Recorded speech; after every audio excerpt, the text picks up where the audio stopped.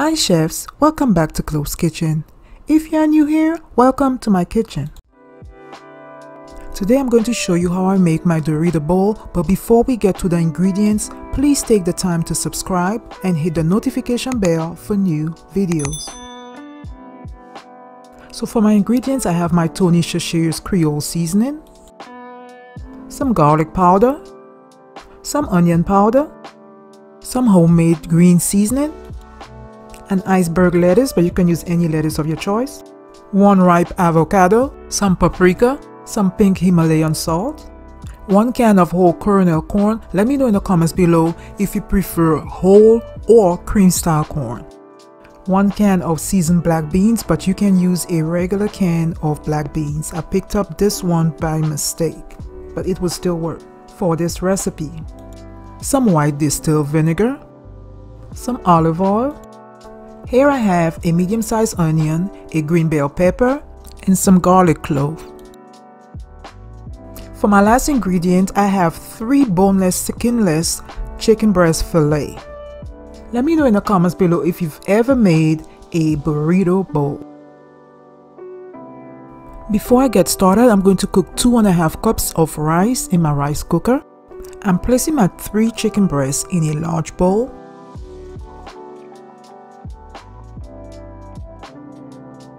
I'm drizzling some of that white distilled vinegar over my pieces of chicken breast. And now I'm adding some cool water to soak my chicken and also defrost it.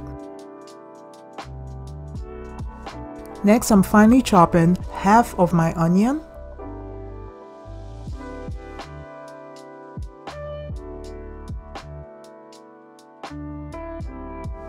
I'm doing the same with my garlic.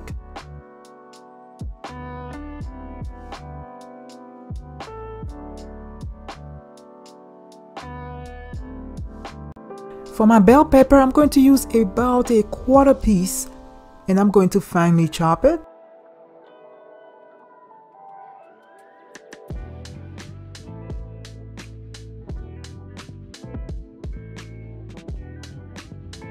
I place all my chopped vegetable in a bowl and I'm going to set it aside. I have rinsed off the vinegar off of the chicken with some cool water, and I'm using the tip of my knife to add some small slits to the chicken, and I'm going to tell you why in a minute. Time to add some flavors. I'm starting off by covering my chicken with my Tony Chachere Creole seasoning. I'm doing the same with the onion and garlic powder.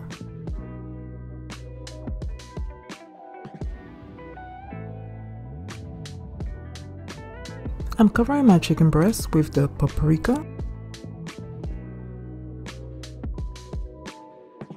I'm adding 2 tablespoons of my green seasoning.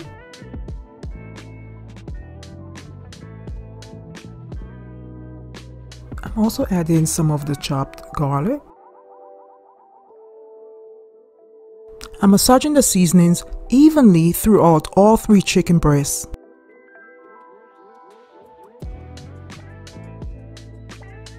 I'm going to let it sit for a few minutes so that it can infuse all the flavors since I'm going to cook it today.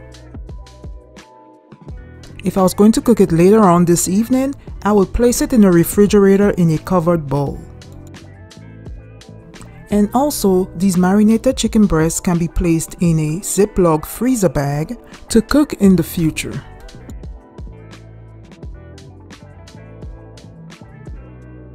I preheated my oven on broil at 400 degrees.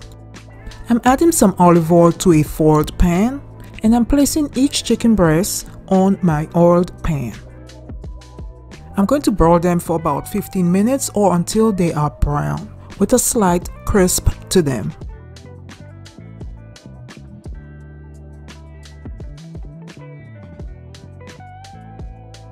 Once one side is brown, I'm going to flip each chicken breast so that both sides can be brown. Sometimes I add some butter so that the chicken isn't too dry. Let me know in the comments below, how do you like your chicken breast? While my chicken is broiling, I'm finely chopping about half of a lettuce head. And I'm using an iceberg lettuce. You can use any lettuce of your choice.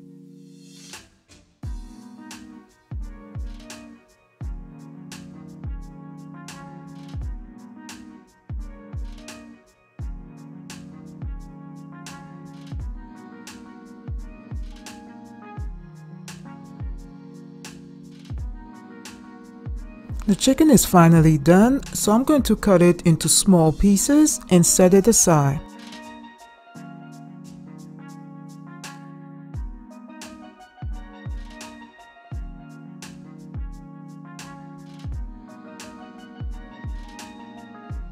They came out perfect.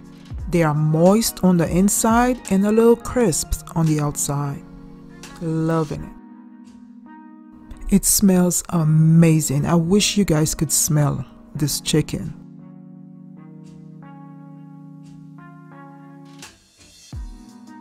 If you look closely, you can see it is well done. The inside is white and not pink. Let me know in the comments below, what is your favorite part of the chicken? The wings, the breasts, the legs, or the thighs?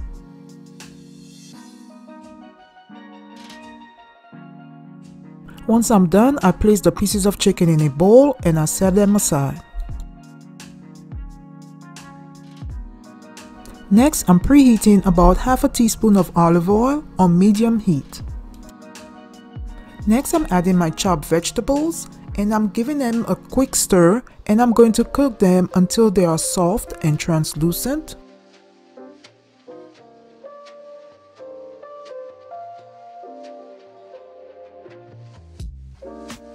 Next, I'm adding my can of corn to the pan.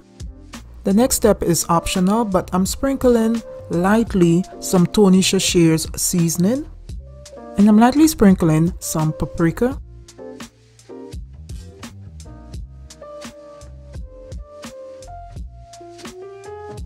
I'm giving it a quick stir and I'm going to cook it for about 3 to 4 minutes.